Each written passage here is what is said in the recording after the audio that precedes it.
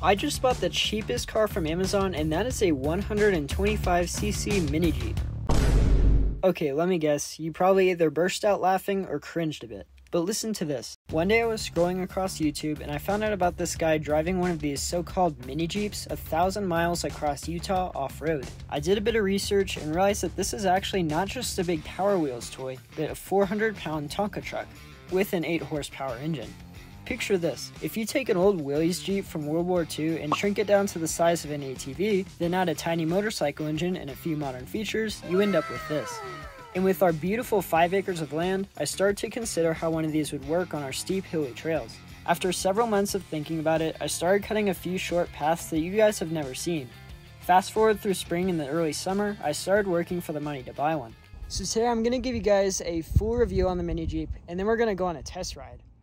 So here's the Jeep, guys. It's a 125cc engine in the back, located under the seats. It's got a chain drive to the rear axle. As you can see, there's the back area. You've got LED headlights and taillights, gas can. I didn't know this could open, but it does. Here's proof that it does open up on the X Pro model. But yeah, that's your gas can. Spare tire. Nice grab bar. This is very sturdy, very strong. You got your running boards, big mirrors. I mean, these are humongous. They move around pretty well. They don't usually fall when you're off-roading. They seem pretty sturdy. There's a front view, chrome wheels all around. There's the front. So looking under the hood, there is no engine up here, as other models do, but this one does not. You just have a bigger gas tank instead. So apparently with the engine in the back, you get greater torque because you don't have a drive shaft that goes to the back wheels. So instead, you get a bigger gas tank and more power, which is nice. So hopping inside, you've got your dashboard. These seats are pretty nice. You can move them up. Well, just the driver's seat moves up and down like that. As you can see, it goes pretty far back. I like it like kind of in the middle, but pretty far back. This seat does not move, except both do fold down, but the passenger seat does not go forward and backwards. So if you're wondering, this does not move. You've got your turn signals, left and right, and then you have your headlights. So high beams, low beams actually don't work. So it's just like high beams and off. I don't know why. You can see I can turn on high beams and it puts out a pretty good amount of light at night. And this is your choke. You pull it out to start and it helps start it up, and then yeah, you just close it. It does have a horn. And yeah, you've got your shifter. This is a 3-speed semi-automatic transmission with reverse. So you just turn the key to start right up. Pretty quiet, not too loud.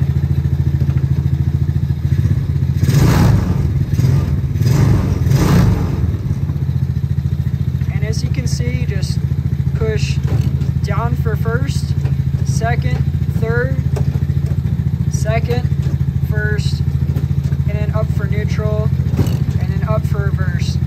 So give you guys a little spin around the driveway. Put it in first.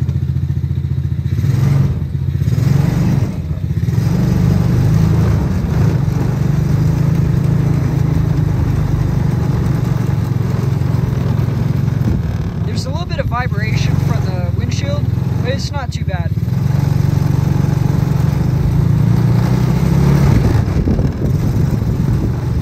Second gear. Pretty nice.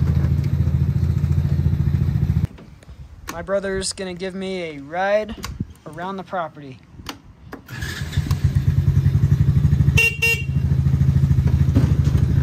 You ready? This does have seatbelts as well, but we don't really use them that often. Yeah, we do. Whatever. Always wear your seatbelt.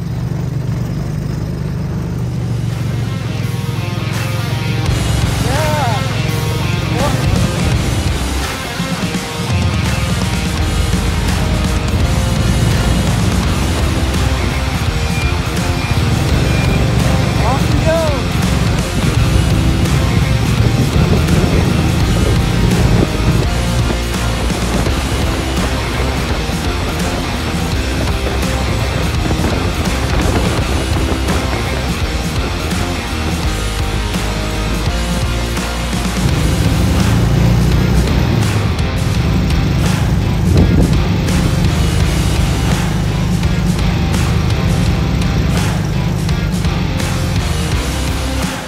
Now, you guys may not know this, but I actually put an Easter egg in the first episode of our Backyard Bike Park series regarding the Jeep and the mountain service road.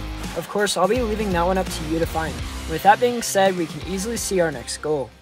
One of the reasons that we built the mountain service road is so that we can access the dirt road that goes to the lake. The problem is we don't know if the mini Jeep will make it back up the hill without somebody pushing it, which is kind of a problem. You don't want to stay stranded at the bottom of the hill because that would not be good. So here I'm standing on where we filmed our sled jumps. I don't know if you remember, but we came down this hill, jumped over this bush or whatever, little bushes. We landed out there. Well, basically, we need to make sure the Jeep will make it up that hill. Now, that way goes to the lake. So first we're gonna see if it'll make it out there and come back up that section. That's not bad, but that's the problem. We wanna make sure it gets up. So that's what we're gonna be testing right now.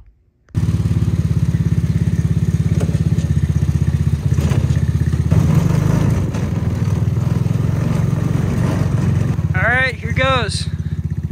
Got it in first gear. Woo!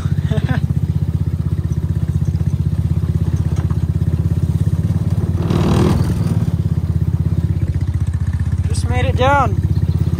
That's good.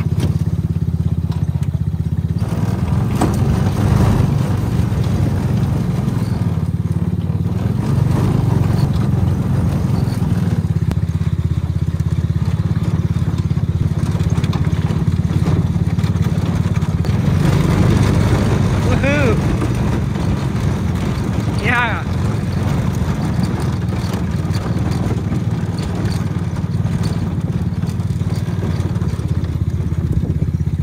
All right. Made it to the dirt road. Did just fine. So, yeah, that's good to know that it makes it. We're heading back up now. All right, time for the final test.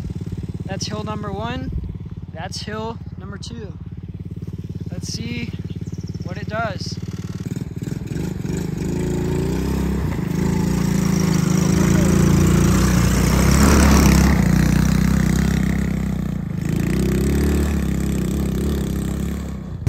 Yeah!